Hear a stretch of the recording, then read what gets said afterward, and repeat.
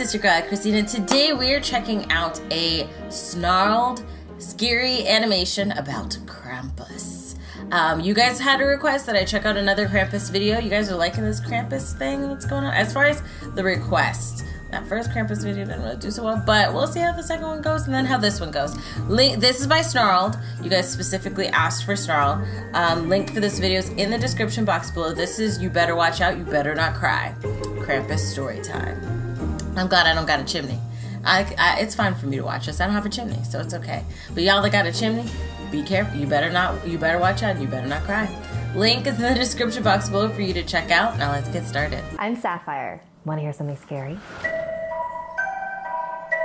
Something scary. 'Twas the Night Before Krampus by Scott A. Johnson. Gather around, good boys and girls. Daniel Millar, Emma Sweeney, and yes, you too, Richard Blackwell. Are you all warm and cozy? Good. Yeah.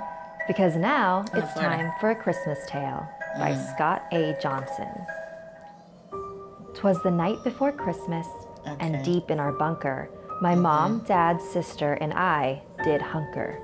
The streetlights were dark, no carolers sang, not even the blessings of old church bells rang. And beneath our beds, we all huddled tight and hoped he would pass by our house tonight. Oh, they knew he was coming. Everyone knows of Jolly St. Nick and the gifts that he brings on his single night trick, and the presents and baubles and candy and toys that he brings every Christmas to good girls and boys. But it wasn't the man with red suit and white beard whose annual Christmas visit we feared. Outside in the snow, we heard a loud howl, the crunching of ice, and an animal growl. I heard it sniff by our window pane, then a deep, throaty laugh, and saw red eyes like flame. Oh, goodness. My sister and I both stared, horrified, and prayed that the creature could not get inside. But a moment later, a thundering pound turned our door to splinters. Girl, you can't be doing that. Okay, you can't be doing that. The issue is, like, as you're telling, and I was wondering, in my mind, I'm like, oh, they haven't flipped to an animated slide yet. You're just looking at her face. So you're drawing into her eyes, and as she's telling the story, watching her eyes, and her eyes are just drawing me in. And then all of a sudden, boom, I was like, wait, I wasn't even ready for that. I wasn't ready. Because she's like drawing you in with her eyes. I think that's the main reason that they had it on her, focus on her eyes for so long, just so they can do that scare. Because you're just you're falling into it. You're like in the story. It's like she's mesmerizing you with her eyes, and then boom, they got me. A moment later, a thundering pound turned our door to splinters all over the ground. Dear. I screamed as the creature into our home came. This horrible beast, Von Krampus by name. He was massively tall, at least 7 feet, from the points of his horns to his hoof-shodden feet. Yikes. Across his back, what I mistook for a coat was the shaggy long hair of a filthy dead goat. And I cried and I swallowed my terrified pangs at the sight of his wickedly razor-sharp fangs. His claw-fingered hands looked ready for pain. Dear. In one was a bullwhip, the other a chain. He growled and he sneered and laughed for a while. Then he pointed at us and said, "Naughty," with a smile. My sister and I both shook with fear. What terrible things had we done this year? We tried to be good and thought we succeeded. We minded our manners, no punishment needed. We both made good grades. We neither one lied or cheated or stole. We had nothing to hide. But Krampus still came, with his evil heart black, to steal us away, stuff us in his sack, to take us away to his punishment cave, where all the bad children forever his slaves. We turned to our parents behind them to hide, but they both shook their heads and sadly stepped aside. What? You must face the music, my father lamented. Von Krampus then laughed, his expression demented. My sister and I hugged each other tight and prayed that someone could save us that night. And just when we gave up... Hold on. The parents were like, sorry for you, and just stepped aside.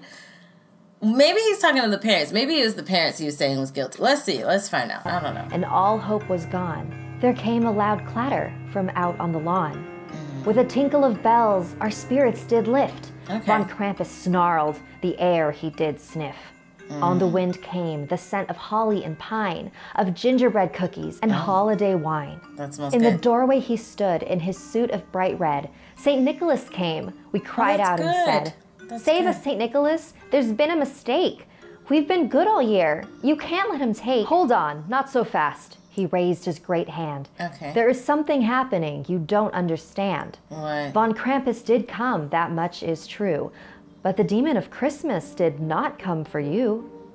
At the demon we stared, both of us confused. He had to be here for somebody, but who? Then I started to think, and all became clear. Who'd been the naughtiest of all that year? The more that I thought, the more I understood. Oh, wait. What the heck? Y'all saw them clips though, bruh? Who'd been the naughtiest of all that year?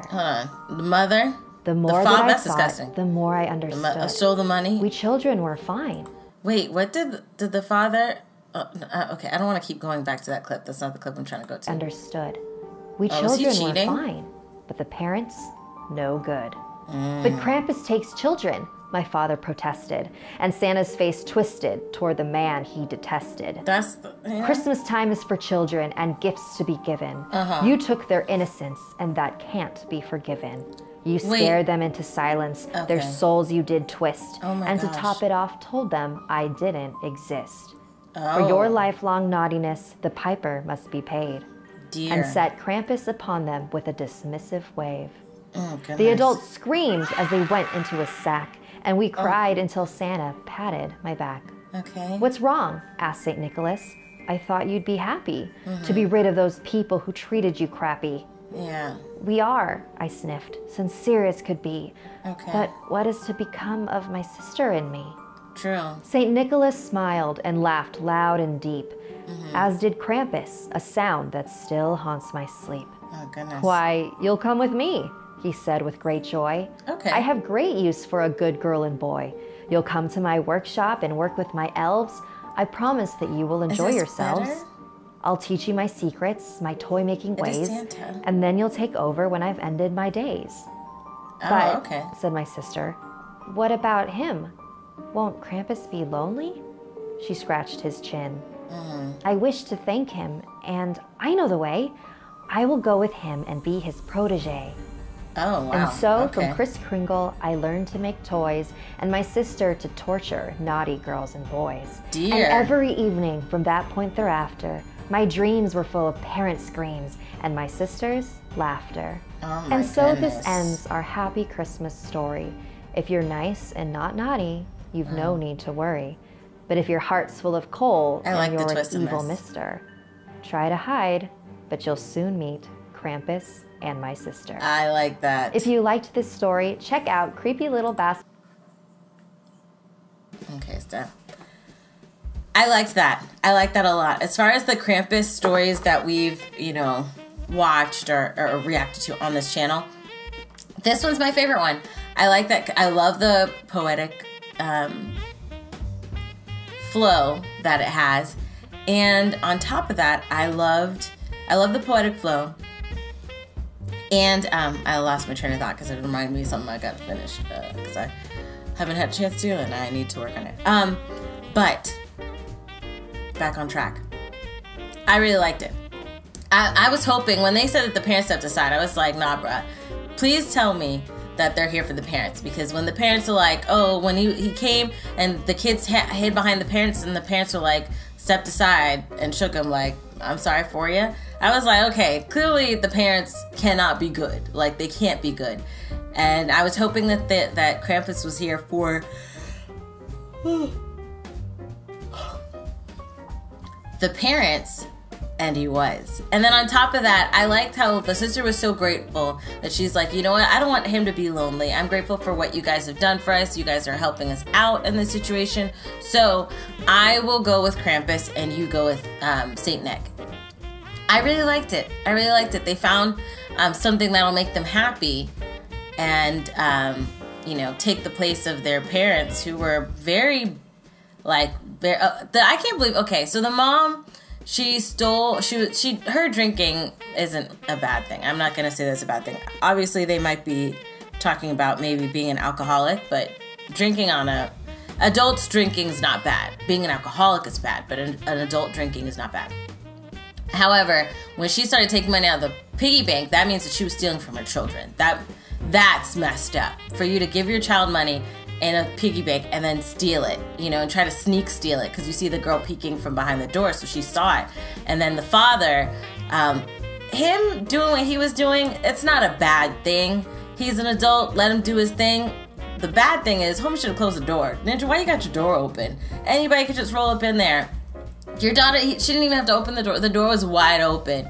So he needed to fix himself with that, with just closing the door. But him leaving with the other chick, he was cheating on his wife. So that, yeah, check mark, take him, and check mark, take the mother, because she stole from her children. Those are the things that I thought were bad. There were like 4 things in the images, but I only thought 2 of them were actually bad. But anyways, let me know your thoughts. What did you think of the animation? What did you think of the story? Did you like the twist? If you liked that video, check out the link in the description box below to support Snarled. If you like this video, hug the life out of that like button. I love you guys as always, and until next time, buddies. Toodles!